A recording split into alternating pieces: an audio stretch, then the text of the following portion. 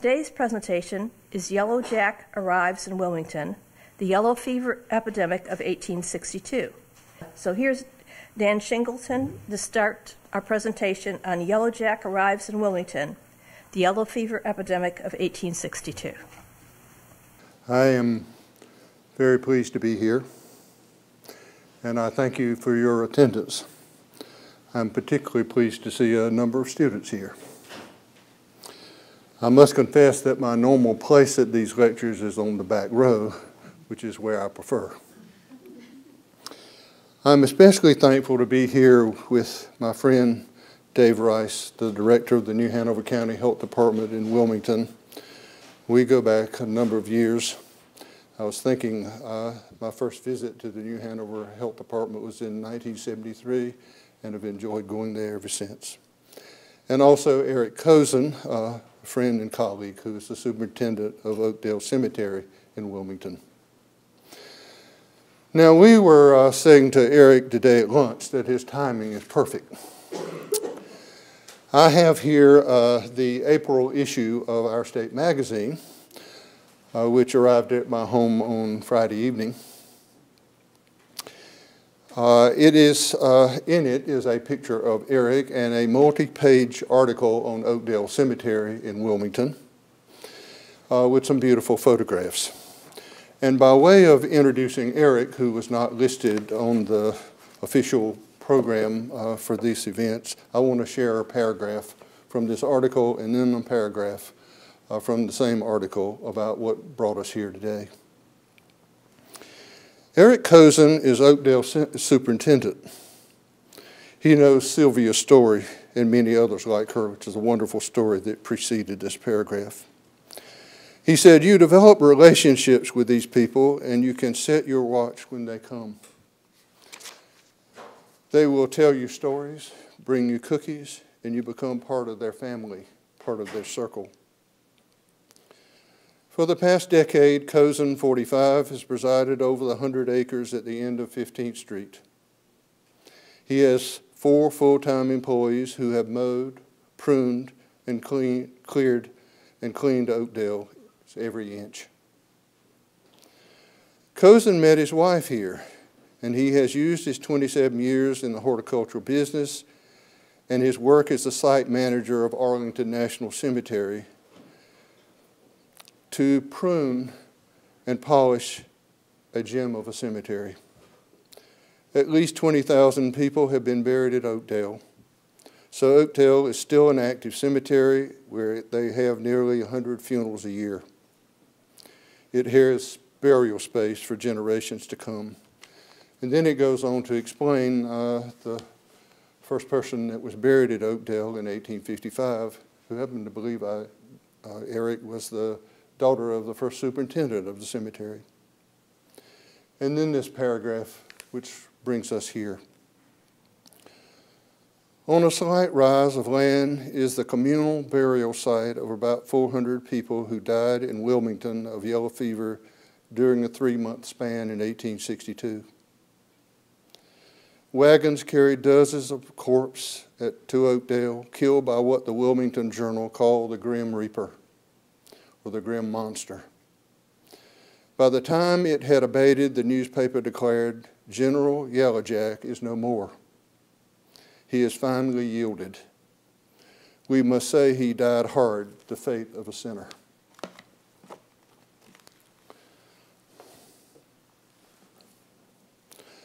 Last year, to help the Wilmington community remember and reflect on what happened there 150 years ago, these 2 gentlemen conducted walking tours of the cemetery, which you will hear more about shortly, and stood there with tour groups on what is called Yellow Fever Hill. I'm always learning something new about this event, so I look forward to hearing Dave and Eric's perspective. I do have several slides. Before we started, I deleted 10, so I only have 2. Which I hope will give you some micro perspective of this event. First, the picture of the front of Drew Faustus' book. We are here today, 151 years later, to discuss the suffering and death of hundreds of people who lived in Wilmington in 1862. Surely victims of their time and surely victims of the conditions that were created in Wilmington by the American Civil War. Yes, members of the Republic of Suffering. Thank goodness for Dr. Drew Faust, who happens to be the president of Harvard University, that has in this book expanded the community of suffering to bystanders, folks at home, and hundreds of other people, in this case, who turn yellow and puke what is called in the literature black vomit, and who had heard those dreaded words, yellow fever. Dr. Faust is a historian who is greatly interested in the American South. Her great interest is the antebellum South and the American Civil War. But I must tell you, as a former faculty member, she has made quite a bit of history herself. She's the first woman president of Harvard. And if there are faculty here, I couldn't help but share this. And she is the first president of Harvard University since 1672 that does not have an undergraduate or graduate degree from Harvard. Of special interest to those that are gathered here, she is married to a medical historian, Charles Rosenberg. I must confess I almost shed tears when I first looked at chapter 5. She began with the title of chapter 5, which is Realizing Civilians and the Work of Mourning. The chapter begins with these words. War victimized civilians as well as soldiers, and uncounted numbers of non-combatants perished as a result of the conflict. She then goes on to explain what kind of suffering the war brought to what we call civilian populations in our country, particularly in the American South. On page 138, there's a commentary on yellow fever in Wilmington, and I quote, in the fall of 1862, nearly 500 cases of yellow fever and malaria in Wilmington, North Carolina. In part, local physicians believe because the construction of Army breastworks had increased the number of stagnant ponds around the city.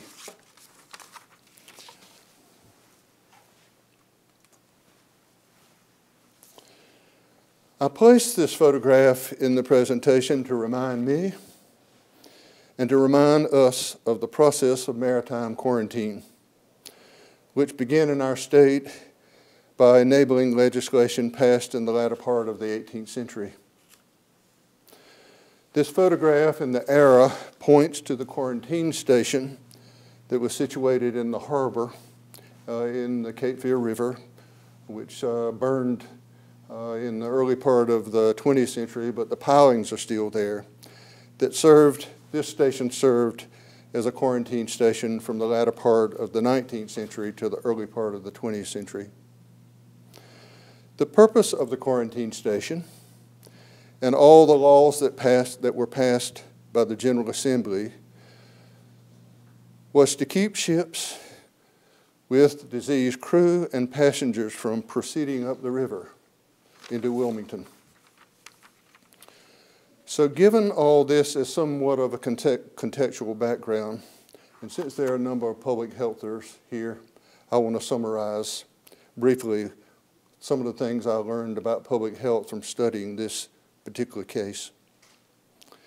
If you look at yellow fever in Wilmington in the 19th century, this is what I think you'll find. In 1821, there was a serious epidemic of yellow fever in the town. Please remember that until 1910, Wilmington was the largest city or town in North Carolina. It is interesting because between 1821 and 1862, officials in this town made a concerted effort to protect the town by improving its sanitation and by quarantine methods. This seemed to have worked. And the history of the Civil War bears this out.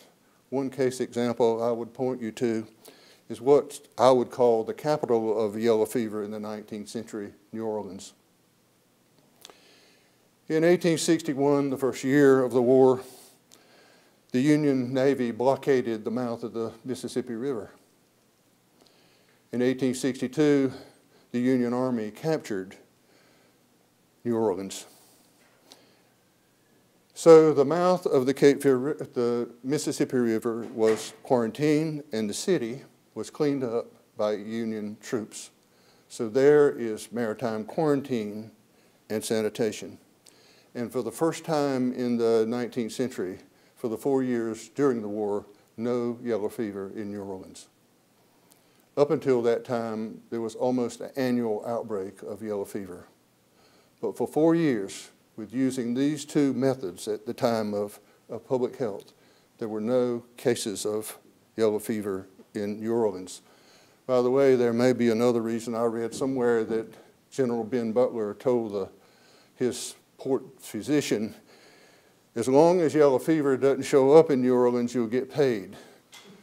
The day it shows up here, you will not get paid. Number two, between 1821 and 1862, officials in Wilmington made a concerted effort to protect their town with improved sanitation and maritime quarantine, and the next reported major outbreak was in 1862. 3, because of the conditions created in Wilmington by the Civil War, the efforts that I mentioned regarding sanitation and quarantine were compromised. And therefore, we see the appearance of this terrible scourge. I guess in modern military parlance, or we would refer to it as a form of collateral damage.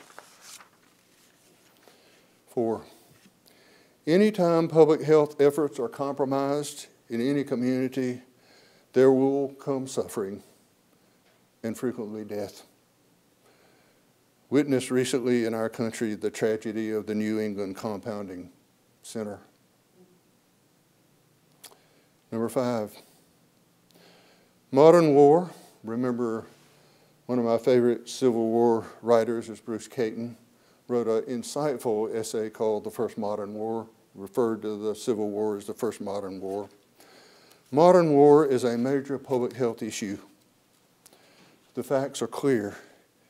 In modern wars, innocent bystanders, non-combatants will be maimed and die much more than combatants in those wars.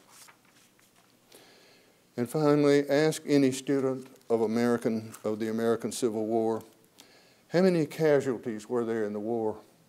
And almost immediately the response will be 620,000.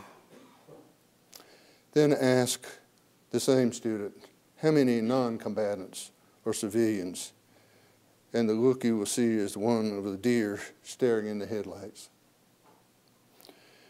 In a larger sense, I hope this presentation will raise this issue.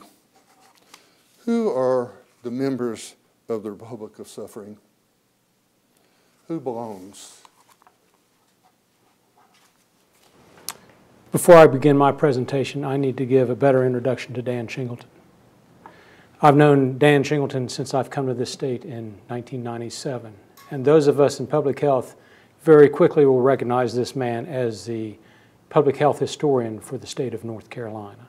He has done amazing things, so much so that the New Hanover County Board of Health 2 years ago recognized Dan for his efforts in maintaining and keeping public health history alive and well. If you walk through the hallways of the New Hanover County Health Department, you'll find many historical markers thanks to Dan's donation. So I want to take this opportunity to thank Dan for what he has done for public health. I'll roast Eric when I complete my session. My part of the presentation is to put a face on the epidemic that occurred 150 years ago last fall in Wilmington. As you can see at the slide, you can see a picture of Fort Fisher, and also a picture below that of downtown Wilmington where they were processing pine tar and so forth at the port. In 1862, the Civil War, as you know, was ongoing. Fort Fisher was under attack. Blockade runners were going in and out of Union barricades to bring supplies to the Confederate soldiers. Now let's get a little bit of your feeling into this process as well. Do you all, everyone in the room, know exactly where you were on 9/11? Okay. Just a month after that, do you all recall the anthrax scares? Yes. How did you all feel? Did you feel threatened? Okay. Same thing was happening in 1862. The war was going on. Yellow fever struck with a vengeance, so much so that the population of between 10 and 11,000 dwindled to 4,000 population within the first couple of weeks of the first case being identified. People were running scared. Physicians were telling their patients and families, leave town now. Well, 4,000 remained at that point in time. Of those 4,000, 1,505 became ill with yellow fever, over a fourth. And of those 1,505 reported cases, 654 died. And that happened between September and the frosts of November in 1862.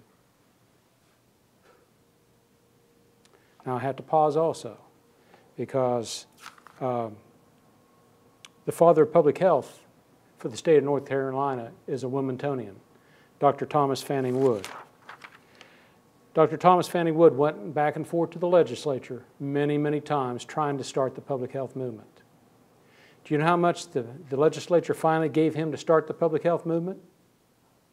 A grand sum of $100. And who is on the $100 bill? Anybody know?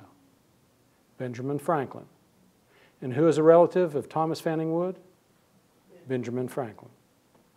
His father, Robert Barclay Wood, moved from Nantucket, Massachusetts to Wilmington to build Thalian Hall and St. James and a number of beautiful homes in the Wilmington area. The story didn't stop there. Dr. Wood's son, Edward Jenner Wood, also became a physician. And he was, I've been told, was being considered for a Nobel Peace Prize for his findings of pellagra, the connection of pellagra. Dr. Thomas Fanning Wood was a Confederate surgeon on the front lines of every major battle of the war between the states. He was stationed at Confederate Hospital No. 4 when yellow fever occurred. Not only that, he was the organizer and treasurer of the State Board of Health. Not only that, he founded the North Carolina Medical Journal. And then on top of that, as Eric can testify, he was a botanist, and he was an expert in determining and wrote a book on Wilmington flora.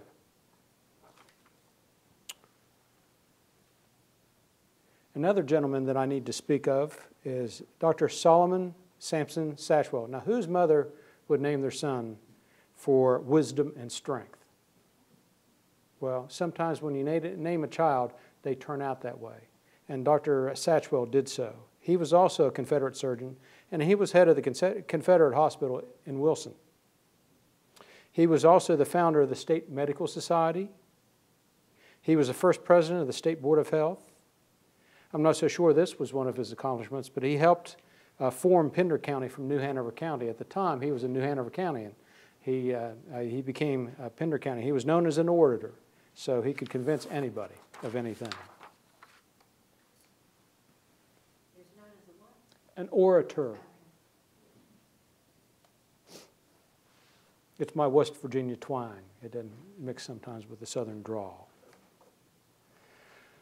The next report is it's an amazing report. It's found in the New York Medical Journal, Volume 9, pages 478 through 496 in 1867. It was written by William T. Ragg, Dr. Ragg of Charleston, South Carolina. Dr. Ragg was a Confederate surgeon stationed in Charleston, South Carolina when the epidemic of yellow fever struck so hard that there were not many physicians remaining. So the Confederates, because of the concerns of losing Fort Fisher and the stronghold of the Confederates in the Wilmington area, asked him to go see what the situation was. And this was his report of the situation.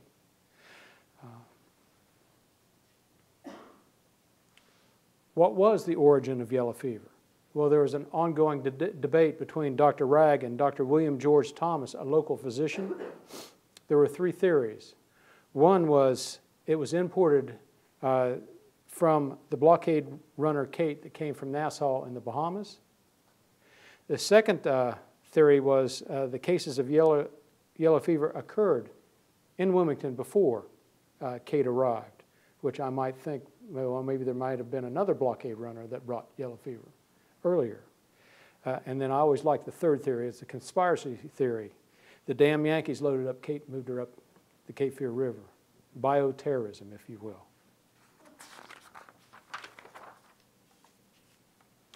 These are the environmental concerns that Dr. Ragg wrote in his report.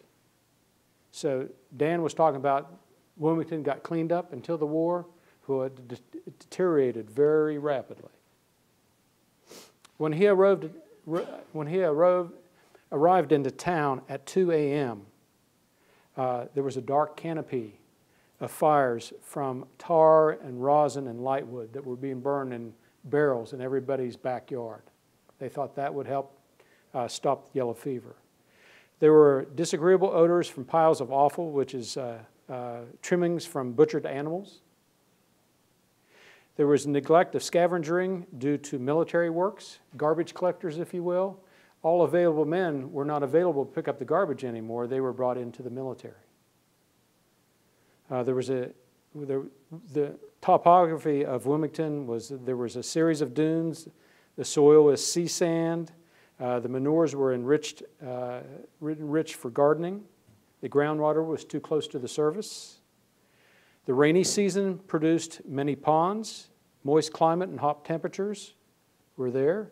Cellars were flooded. Refuge, as I said, was accumulated everywhere. Hotels, grocery stores, markets, and county contributions were all closed. And late summer heavy rains caused a lot of ponding.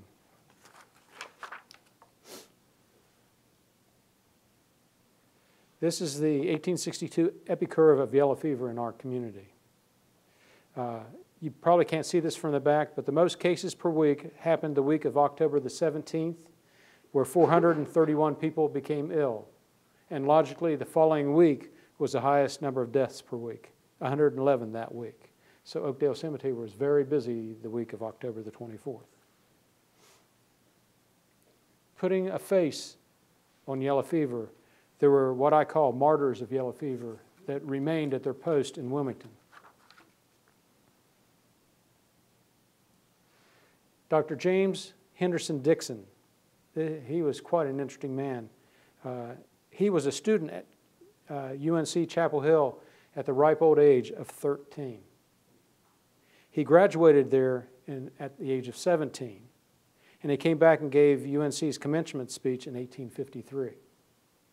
He received his medical degree from Columbia College at 21 years of age. He was one of the most public-spirited people in Wilmington.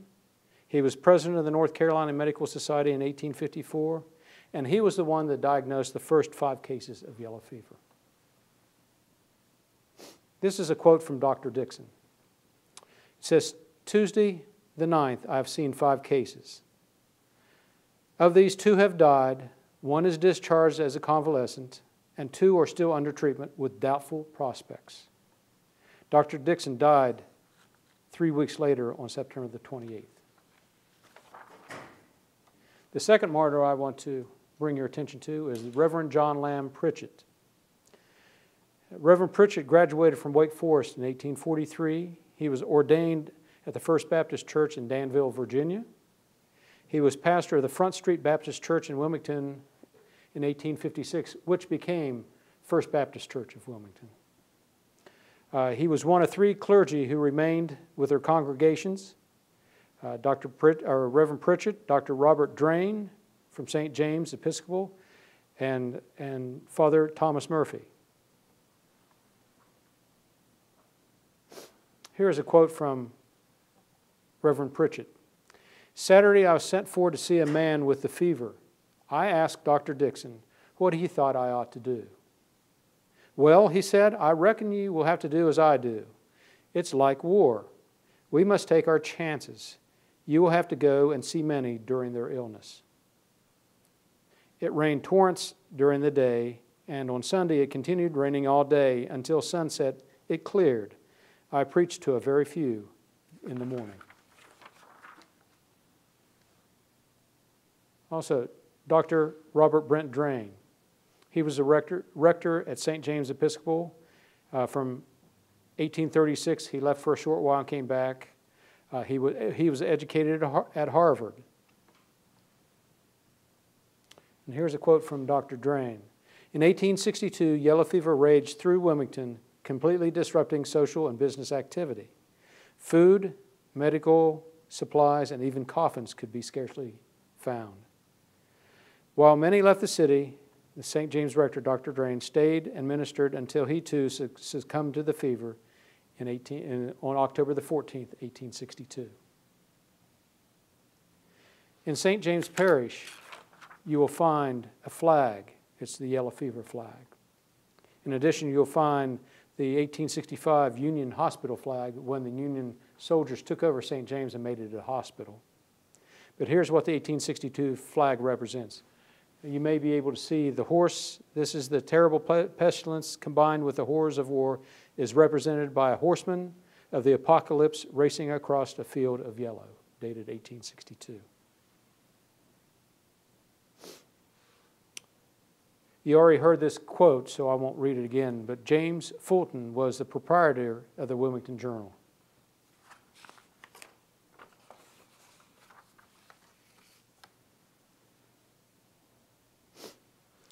John Dawson, he was a magistrate of police. He was mayor of Wilmington in 1862, and he remained as mayor through the war and up until 1878. So he must have been a likable fellow to survive the war.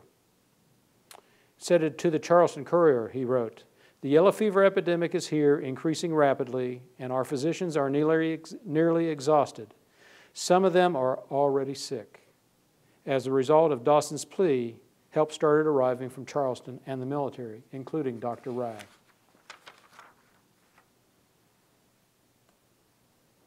Phineas W. Fanning. He was secretary of the Sanitary Committee in Wilmington, and he was the only member to remain to take care of many things while people evacuated the town. Here's his quote. It says, through the terrible epidemic of 1862, he stood shoulder to shoulder with members of a small committee, self-constituted, who braved the perils of the fearful scourge, and few of whom survived to procure substance for the destitute who could not flee, to nurse the sick, to bury the dead, and to protect the deserted property of the citizens. And at the close of the war, he found himself an old man, as poor and destitute as any of those whom he had labored and suffered through that terrible 4 years of war and pestilence.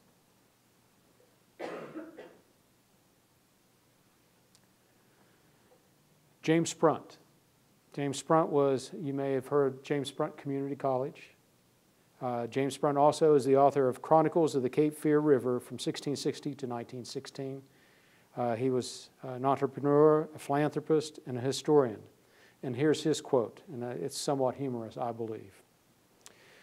My father was informed promptly of this by our physician, Dr. James H. Dixon, who advised him to remove his family at once to the country.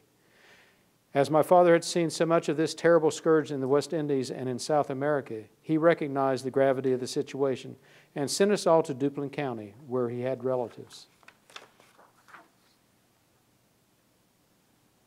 Before we left, a ludicrous incident occurred which has stuck in my memory.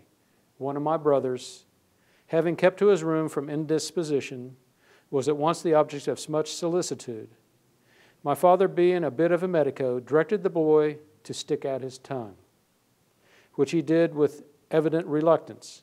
to the horror of my father, who declared that he had symptoms of yellow fever. The shamefaced confession that the patient had secretly been chewing tobacco, which had caused his sickness, relieved the situation and calmed our fears. Congressman John Dillard Bellamy. This is his quote. If any of you have been to Wilmington, you know a beautiful mansion called the Bellamy Mansion. This is where he lived. And from Bellamy Mansion, it is just 10 blocks up Market and 3 blocks to Oakdale, 5 blocks to Oakdale Cemetery. Here's what he recollects. He says, I recollect well, having stood in our home on Market and 5th Streets, watching wagon loads of corpses go by to Oakdale Cemetery, of those who had died from that malignant disease. Well, thanks to a couple decades later, Dr. Walter Reed discovered the key to the vaccine that would protect against yellow fever, but not only until 2 decades after the epidemic had struck in Wilmington. Very interesting painting called Conquerors of Yellow Fever by Dean Cornwell is from the Wyeth Athurst Pharmaceutical Collection called Pioneers of American Medicine. The painting is an allegorical depiction of one of the great moments in medical history. With Walter Reed, Carlos Finley looking on, Jesse Lazier, who died a month later as a result of self-experimentation, is shown inoculating James Carroll with the infected mosquito.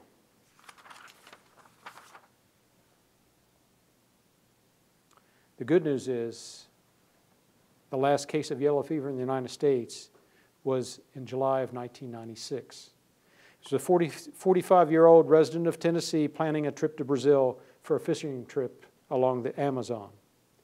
He elected not to acquire the recommended immunization and as a result died of the disease. And this was the first documented imported case since 1924. Now, Eric, when we first started putting together our yellow fever tours, Eric asked if I would do this with him for the cemetery, and I said most certainly. It is a public health issue that we can go back in time and connect with the past so we won't repeat the present. And at that restaurant, I recognized that I had to very quickly raise my A game to my A+ game, because Eric is phenomenal with his understanding of history and his love of Oakdale Cemetery. And friend, it's your turn. I definitely, my hat's off to these two gentlemen here. They are way far more advanced in regards to a lot of the history, especially yellow fever, public health, etc. My hat's definitely off to them. Especially with Dave here, as he had just mentioned. It was something that we had started, actually I had in my mind a couple years ago. I've now been superintendent to Oakdale Cemetery for almost 11 years now. And I look at the cemetery going through milestones. We went through a milestone when I was first there. I started in 2002, but unfortunately I was there so quickly that I didn't really have much time to do something that was going to be quintessential for the cemetery. So I had to kind of push it back about 3 or 4 years after that. Well, basically, the cemetery was started in 1852, and it was really started as pretty much almost kind of the same ordeal here. It was a public cry from a lot of the citizens of Wilmington, and the public cry really came to be that a lot of people that were being buried prior to Oakdale's existence were actually being done in city church graveyards. These were typically small plots of land that were behind a lot of the city churches. I think there was even a small, excuse me, central location where there was actually a graveyard within the town limits, but it was very small to begin with. And there had to be some place to be sufficient for the population. And a lot of the cities, like Wilmington, that were running up and down the eastern seaboard were falling into these same ordeals where their populations were expanding almost tenfold from the immigration from the old world into the new world. So what occurred was with a lot of these cities that they had to have a formal place for the burial of the dead. And so that's where cemeteries really became born. It was a very new thought and idea that was actually coming from the old world because they were facing it as well with a lot of the crowded cities. There was running out of space, and the creation of cemeteries just kind of seemed fit. But it also came to the same effect that they were very scared that a lot of these diseases and what people were dying from would actually be transferred from the dead to the living. And a lot of these places where these people were being buried were obviously within our close communal locations, being in the hearts of the city. So you were pretty much walking by it every day, going to church, whatever it may be. These locations were fairly right there, evident right there in front of us. So the born of cemeteries were to be done on the outskirts of town. And so they would typically choose to purchase large tracts of land if they were available. Oakdale Cemetery was purchased originally at 65 acres for $1,100 in 1852. So they were pretty much about we're still trying to figure out what number they actually were, but it was right around about the 13th or 14th cemetery that was being created in the United States. The first one being Mount Auburn Cemetery, which was up in Cambridge, Massachusetts. And that was actually formalized some 20 years earlier in 1832. And again, it was done on the outskirts of town, but it was close enough that it was not too far of a ride or a travel. As I mentioned, the cemetery had first started out with 65 acres, and that is pretty much what we see here within the map. They first started off in an alphabetical sequence, where they started off with section A, B, C, D, E, and F. And as we see in the kind of the middle of the cemetery, you'll see a very large open square that doesn't have any other additional squares. And that location is actually known as what they call the public grounds. The public grounds was the area for people who may not have had enough funding to purchase a family lot, or they were indigents that were passing through. But it was a place that was just kind of set aside, because when the cemetery became formalized, the commissioners at the time for Wilmington had went ahead and passed an ordinance to no longer allow any future burials to be taking place within these city church graveyards and so forth. So the only place of burial to be done was at Oakdale Cemetery. So with this place being set aside, it was kind of on what I call the back 40 of the cemetery during the time frame. It really wasn't in the hustle and bustle of the cemetery. It was just kind of done on the back field that they had, and it basically encompasses close to about 1.5 acres. When yellow fever came to this town, it was still very early in the time frame of Oakdale. Oakdale first took its burial in 1855, as Dave had mentioned, and some 7 years later we get afflicted in 1862 with this major epidemic that took place.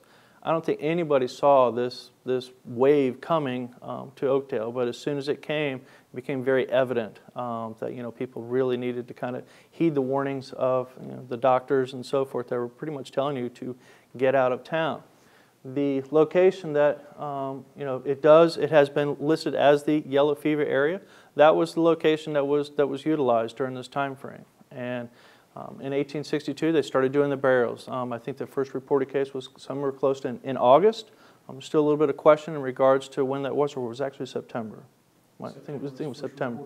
September was the first reported case that took place. Even I have conflicting things, because when I've been at the cemetery, I've been told certain things, and I'm like, okay, I've got to be able to verify some of the stuff. And David and Dan here have been very, very kind to correct me when I need to be corrected. So, but during that time frame, these people really never saw what was coming. And even the graph that David had shown, where we see the epicurve really start to occur in October, it was tremendous. I mean, you're really bringing in anywhere from 10 to 15 bodies a day. The gentleman who first started out there at the cemetery, his name was Charles Quigley. And unfortunately, right during the midst of that epicurve, he lost his life for yellow fever as well. And he was actually buried within this location, which is known as what we call Yellow Fever Hill. Shortly after the epidemic had ended, and actually the Civil War had ended, they decided to go ahead and remove Mr. Quigley and place him in a more formidable spot, considering he was the first superintendent there. Some of the stories that I've been told, which I have yet to verify, is that it pretty much wiped out his entire family. This location in the yellow fever location is, people had told me that at first it was a mass burial ground, and their descriptions to me were that there were these large pits that were dug and the bodies were put into them and then covered up. And to me, nowadays we kind of think of, I guess it was Havana that had the, not Havana, but Haiti that had the earthquake that was there. Same type of ordeal. But What happened was that when I came to the cemetery, the only piece of equipment that we had there was an IBM 2 Selectric typewriter. And it was my job to go ahead and computerize these records. Now, we wasn't mentioned that there were close to 20,000 people that were interred there. Well, imagine typing in 20,000 people's names. And then on top of that, the other lot cards, which each one of these squares that you see here are indicated by a particular lot. And within those lots, there's anywhere from 12 to 24 people that are buried in there. So we had to be able to combine all of this information together. Well, as I was typing this in with my secretary, which took us about 14 months to complete, I soon started to figure out that in this yellow fever area that these mass burial grounds were not evident. And so I decided to go back to my old school ways and get out the graph paper and started putting in squares and dots where these people were being buried. And I soon realized that there was a little bit of a mass chaos, but a method to their actual burials. And when they were burying people, they were burying 3 or 4 here, 3 or 4 here, 4 or 5 over here. And in a particular family, if a wife had passed and some 3 days later the husband had passed, they would reopen that grave where the wife was passed and bury them on top of each other. And soon realized that there were sometimes entire families in a single grave space, being sometimes even 4 deep. So I started to realize that this was something that, people were telling me that these were a mass burial ground. Yes, the entire area is as a whole, but when it came to be the actual burials that took place, being even with the epicurve, you're having 10 or 15 a day that were being done, and including the superintendent at the time frame, unfortunately had fallen ill to the disease and dies. Even when he dies, then what happens? Now you have the gentleman who was in charge of the cemetery. Someone's got to step forward. So what was told to me is that Mr. Fanning, who was the sanitary commissioner, he stepped up to the plate. And he was the one at that point in time that was looking over the cemetery and the burial methods that were being taken place. Someone had to do it. And I don't really know exactly when the time frame was when they actually hired the second superintendent who came in, but I'm sure it wasn't too soon after the effect that they had actually found this other gentleman. And he was fairly young as well. I think he started out there when he was 26 years old, and he ended up working there for 54 years. So he stayed there for quite some time. But the cemetery here was, it started out, like I said, on this lower portion, as you see with a lot of the more curvilinear style of the plots that were laid out, because it was done as a rural garden cemetery. It was a place that was supposed to be of beauty, to be matched in with nature. It was an antebellum type scenario with a lot of the monuments that could even tower even higher than the ceiling that's in this room here. So, but when I arrived out to the cemetery, oops, sensitive. When I arrived out to the cemetery, this plaque had actually just been placed there. But unfortunately, the grounds that were there were particularly not in the greatest fashion. It was a little bit overgrown. And in this particular location, there's close to about 1,700 people that are buried there. Out of the 1,700 people that are actually buried there, there's only about probably 15 markers. One of the things that was done just prior to my arrival there was this plaque that was placed up there for the yellow fever mound. Most people, that's what they were able to see, as well as the overgrowth that was there. I had spent probably the past 10 years cleaning up the cemetery, because it definitely, as Dan had mentioned within the article that just came out, that I've been polishing up the cemetery to be a gem. And this was one of the first places that I started off with because it was easy. It was a nice big field and kind of clean up some of the undergrowth. But I started to figure out this, well, all these people had died there. There's about 400 people that died that are actually buried within this particular location in the yellow fever area. And there's not but one person, I think there's only one marker there that actually marks the grave of someone buried with yellow fever. All the other 398 or so that are buried there don't have anything. And so I took it upon myself with an Eagle Scout project to go ahead and start planting daffodils. It was my way of giving back to these folks. And I kind of did it undercover. I really didn't tell anybody about it, so I was kind of asking for forgiveness later. But when it came springtime the next year, because we planted, I think the first time around, we planted close to about 4,000 daffodil bulbs that were there. This place is visited daily by a lot of people. Springtime, you can pretty much ramp those numbers up tenfold because people come in there for the springtime. But when they saw this big splotch of yellow, I had more people calling, stopping in the office saying, what in the world is going on out here? And I told them what I did and why I did it. They just thought it was the most tremendous thing that had ever been done, because they had been seeing the cleanup kind of happen slowly, but all of a sudden with this array of daffodil bulbs, it started coming and coming. So year after year, I've planted probably close to about 3,000 or 4,000, 5,000 more, close to about 10,000 since.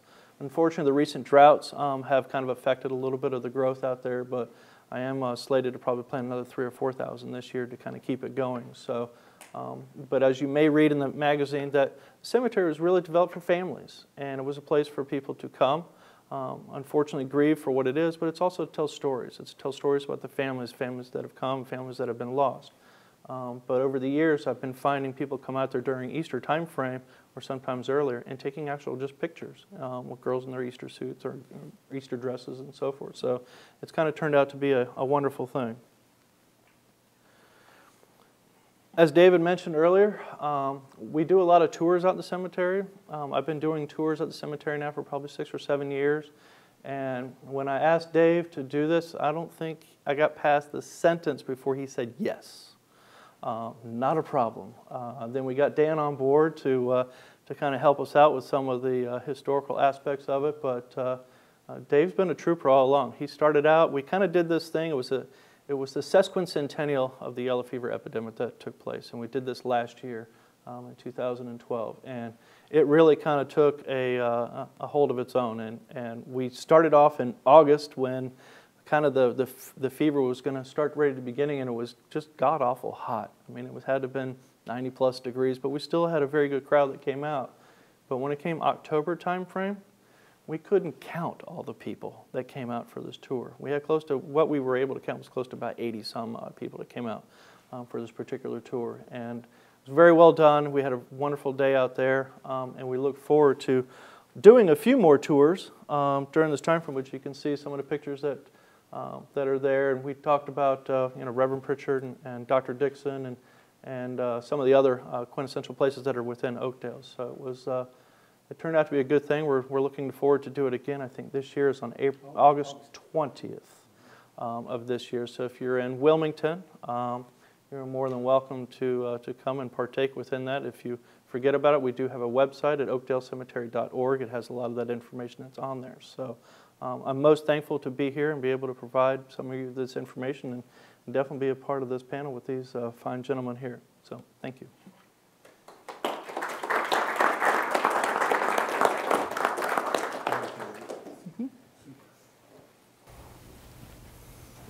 We'll now do a question and answer session. Before I do so, we've got some refreshments at the back you're welcome to have. Also, we asked you to sign in. That's the way we get, in effect, that's your bill for attending. And I'm going to ask that everybody first hold up their hand, and I'll bring the mic to you. That allows us to get both the question and the answer on the tape. So are there any questions?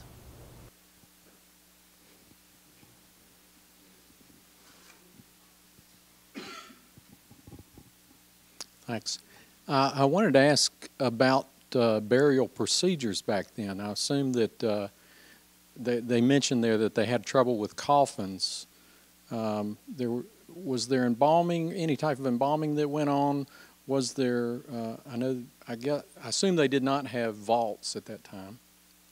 So were these, when you mentioned the mass area, were these folks that were buried, families that were buried together, were they in a coffin typically or not? Were they wrapped? Was there any type of preparation of the bodies? Was that a concern, a public health concern at that time? I can't answer on the actual preparation of the bodies. Maybe one of these two gentlemen here could chime in with that. But for the actual burials of them, most of them were probably buried in a pine box of some sort, some type of container. They would not be typically buried in a vault of what we're used to today. That's kind of something that's really started off since probably about the 1950s.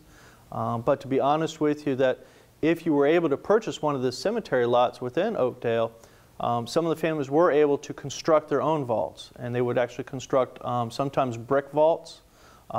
You'll find even brick vaults in old cemeteries, even church graveyards. You'll find a lot of them that are raised up, sometimes domed.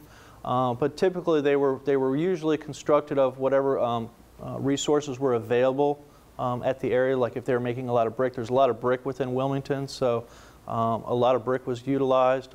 Ballast stones were also utilized as well because of the shipping.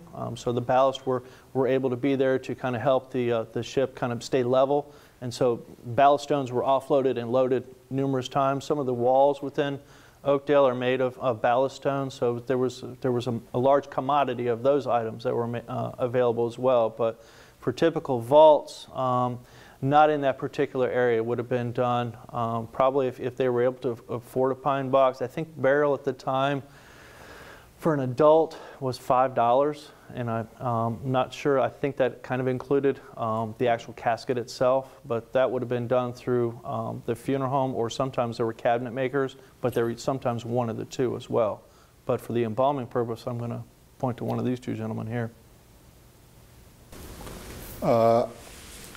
Dr. Faust addresses embalming during the Civil War years, but I have never seen a reference to victims of yellow fever being embalmed. The references I've seen is that wagons would come by daily with bodies on them, and they were taken out to Oakdale and buried. So I would guess that these people were not embalmed. And plus the blockade, supplies were Yes. through, so Yes. the embalming supplies would have been, sorry. With the blockade being on, embalming supplies would have been pretty sparse. And it was, I think, a relatively new thing anyway, wasn't it, in the 1860s? It was like, if you had the money, but you know, 1862 Confederacy, Yeah. pretty tight. Mm-hmm.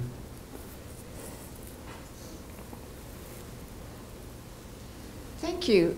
Usually these crises spark some kind of response, a public health response. Did that happen here in Wilmington during the war, or was the war an obstacle to making such a response?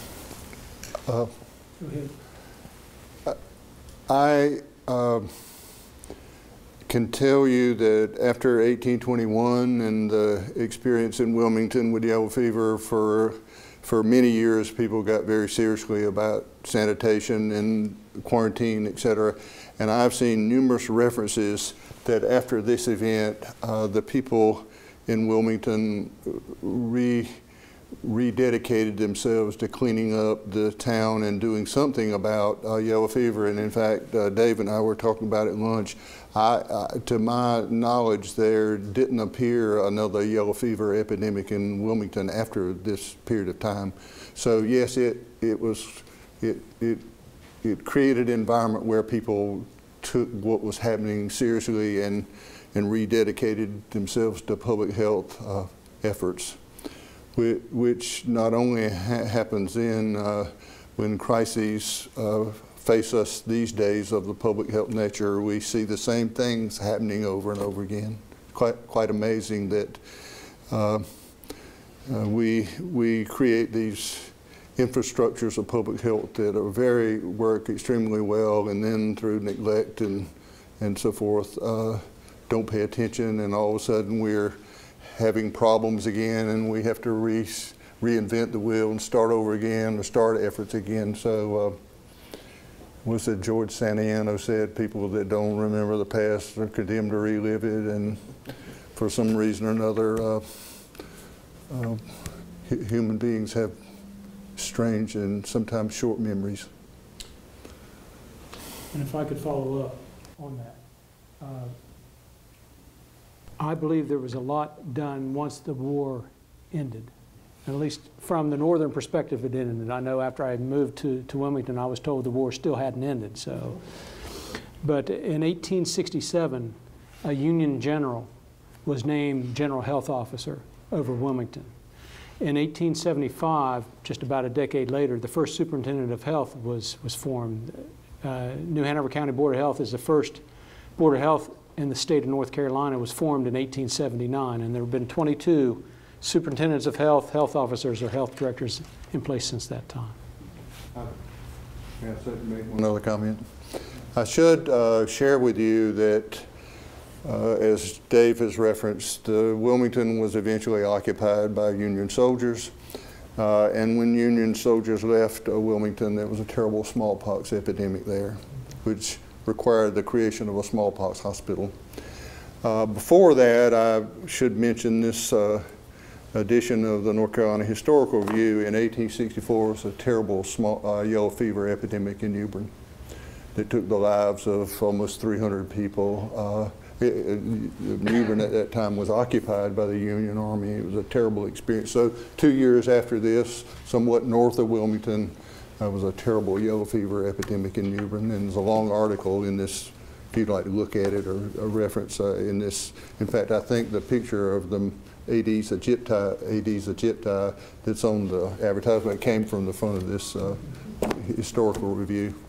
I believe the Latin word for, I believe the word mosquito comes from the Latin word meaning little flies. And then you think about little flies and yellow fever and also malaria, which is continues to be a serious problem in the world we live in.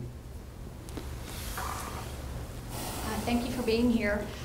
I had a question about the role of the burial with respect to race, given this was the Civil War, and then also with respect to being Union versus Confederate soldiers. And if you could just comment on how this was addressed with burial from yellow fever.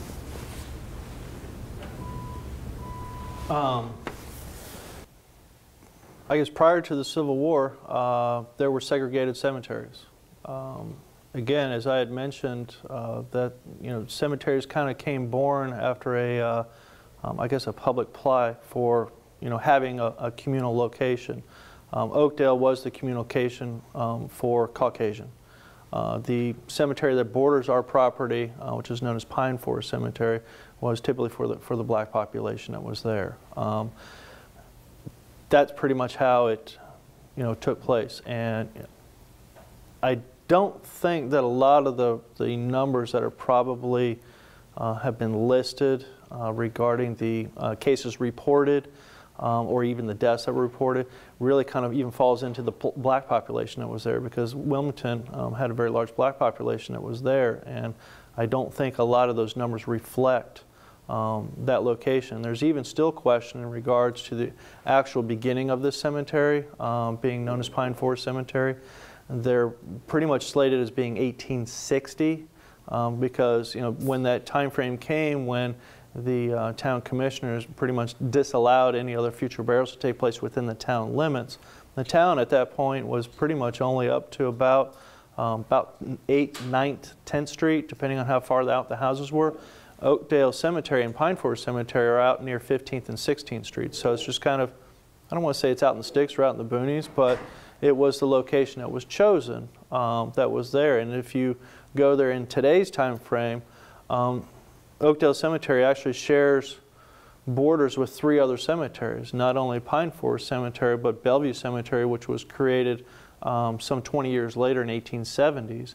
And then on the other side is another predominantly black cemetery known as Calvary Cemetery, which goes on the other border of the cemetery. And then really kind of not really attached to our property, but I pretty much consider it as such because it's across the street from Bellevue Cemetery is another Jewish cemetery that was created. So, and then we also have the National Cemetery that was created some 2 blocks down. Now, getting into the Confederate and Union deal, not to, how long were you here for? As you may read within that article, it is how I met my wife, and it's involved with a Union soldier. And when the Unions came and occupied Wilmington, there were a lot of prisoner of war exchanges that took place, and my wife's great-great-uncle was one of these prisoners of war that was exchanged in Wilmington, and burials still took place. And so the burials of these Union soldiers that were coming from other places being exchanged, or actually were within the town, or even died as a result of wounds and so forth, were actually buried at Oakdale. It wasn't until shortly after the war in 1867, 1868 time frame, well, it was actually 66, but it goes into 67, that national cemeteries were created. for the burial of Union soldiers. And so for Oakdale's case, the federal government attempted to purchase that tract of land where there were 1,037 Union soldiers that were buried in that cemetery. And the owners, or the board of directors at the time, decided to put a very high price tag on that particular plot of land. And so the federal government said, no, we're not going to pay that. And they decided to go down the street somewhere else and sequester that land. And then they removed all of these Union soldiers that were there. The Confederates that were buried were as close to about 366 within that location as well. They were later removed in another portion of the cemetery where we have, that was kind of centrally located, which is Confederate, burial of Confederate dead that was there. So hopefully that answers your question. I've got a question. Since you've talked about a lot of people leaving Wilmington, presumably most of them were people with a lot of money. Did any of those people bring yellow fever, since it hadn't been, where it hadn't yet been diagnosed with them? They had it, but nobody knew it yet. Did they bring a yellow fever epidemic to any place else? Not that's reported that I'm aware of, but I'm sure that was probably the case.